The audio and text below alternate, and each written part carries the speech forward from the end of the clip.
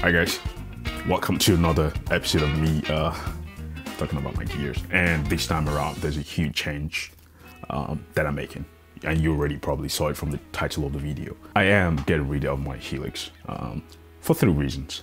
Number 1, usability. Number 2, convenience. And number 3, overall value.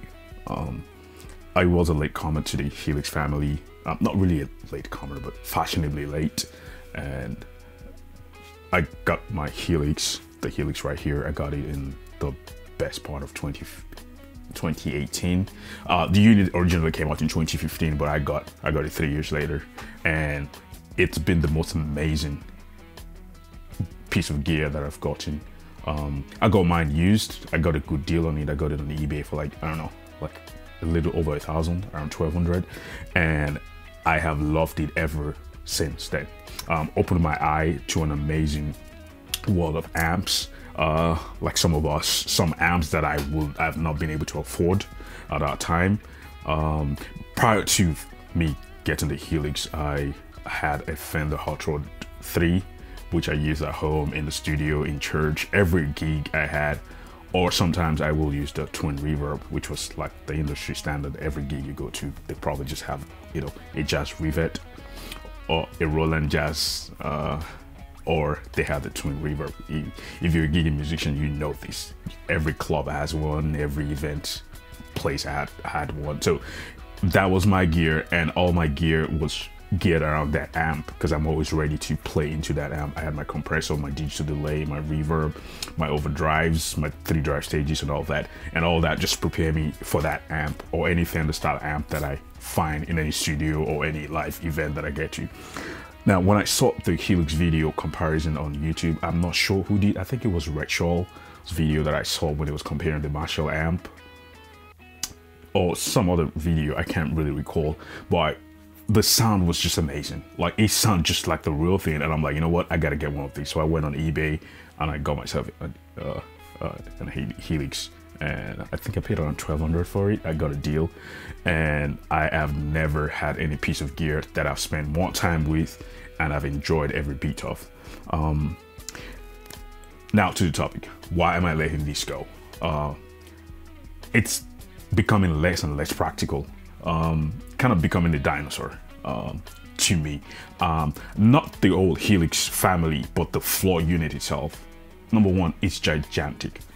The last few gigs that I played and I took the Helix, it was difficult because it was a tiny stage, and putting that Helix on the floor just took a lot of real estate. And I just wished I bought my small flight rig, which was the HX Stomp, which would do exactly what the Helix floor is doing. I'm not really giving up anything except some extra stuff that I have some magic, you know, tricks on the Helix. You know, you have multiple inputs. You can have 2 guitars going in. You can have a microphone going in. It has way too much, and I believe, or I feel like I am underutilizing the unit. Does that make sense? Like, the Helix can do so much that an average user will probably not use up to 40%.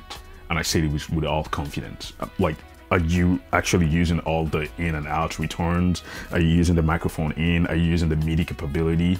I've seen, you know, worship setups with, you know, music director who happens to be a guitar player will have all these cues enabled in and use the Helix as the MIDI controller. Will change tracks, change volumes, adjust, you know, click tracks and all that stuff. So this unit is actually more than just an amp modular, and it's an all-in-one tool that a lot of people are actually underutilizing, and I fall into that category. I am underutilizing this piece of tool, because that's what it is. It's a tool, and if you're not using it as much as you should, then maybe you should reconsider, like myself.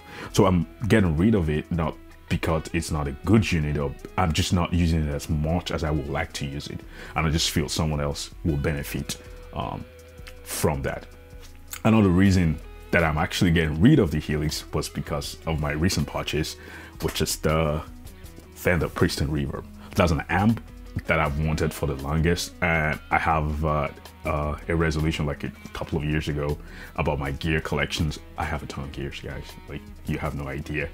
This is nothing here. You need to go to my garage and see how many guitar and stuffs that I have that are just not getting used.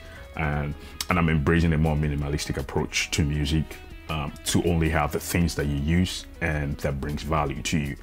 Pay attention to that word, that brings value, and you actually get the best out of them. It's not fair that I have, you know, a $1,500 to $2,000 worth of equipment that I only bring out once or twice a year. I don't think that is value. So that being said, I am gonna get rid of the Helix. I already listed it on Reverb. It's still an amazing unit, and I'm not throwing away. Like, just look at this. Look how big this is. Some venues that I will go to, this just fits right in, like a big stage, or, you know, a large bar, or all that good stuff.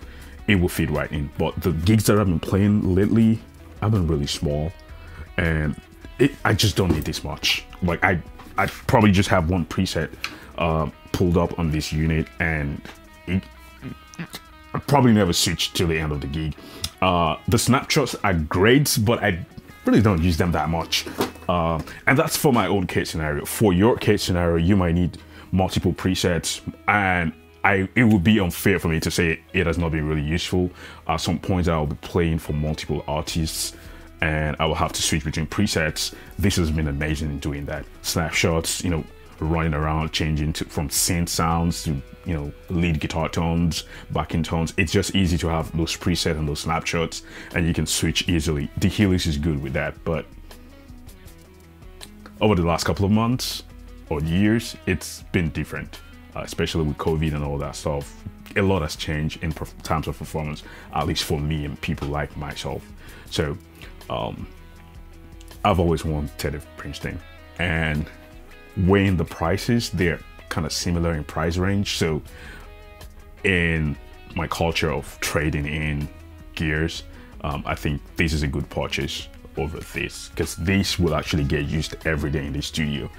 These arrived yesterday, and I think I've recorded up to 4 tracks with this alone. So whereas I don't think I've ever had to pull these out from my garage, except for some occasions where I have to play some different gig. So yeah, I might throw in or just leave in the Helix family. No, that's not what's happening. I still have my HX stump. Matter of fact, I own 2 HX stumps. I have my mini flat rig, which is right here underneath. If I can just pull it up. This is my flat rig. If you're familiar with this channel, you probably will have seen these. This does everything the big guy does, just in a smaller form. It's easy, it fits directly into the mono teak, and I attach that to my guitar, and I'm ready to fly anywhere in the world with my gear without compromise. And for other gigs, I have a hybrid pedal. I'll leave a video here. I built that last year. That was my 2023 pedal board, and that has, you know, the HX stomp still. So I'm not really leaving the family, but I want to start recording more of, you know, live amps for some projects that I've been working on, and it just makes sense for me to replace the Helix with a Princeton Reverb amp, in my opinion. And I'll be making more content with that amp right there. And the intro that you heard was directly from that amp, and I think it sounds great, and it's a better investment for me in terms of, you know, usability and value overall. So let me know what amp or what gear that you have in your closet that you've not used in the last couple of years, and how you intend, you know, working with them or getting rid of them to get all the stuff that you actually use. And that goes to other musicians like myself. Like, if you have a gear that you've not used for like a year or 2, it's probably time for you to let them go. Number one, if you're not using it within that period of time, you just probably just accept their gears that you're collecting, and you hoping that they might gain value. But let's be honest, it's not really worth it. You're just a hoarder. That's just the truth. And I was myself, and maybe I still am, but I'm trying to, you know, have a more minimal setup and make sure I get the use out of everything that I own. And I hope this helps someone out there to make an informed decision in terms of the gears that you own and how you utilize them. Thank you. And if you like content like this, you can like this video and share with someone that might, have fun with it. Peace. Another reason is, I know, just saying, there might be a new thing coming up. Nobody knows. Like, you don't know, so it might just be a time to get ready for something that might be new. And, I want to try new stuff. So, yeah. I mean, why not? The camper player just came out. Maybe I want to buy that too.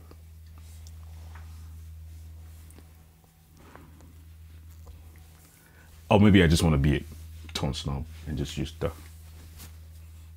I want to be a modeler snob and just use Princeton.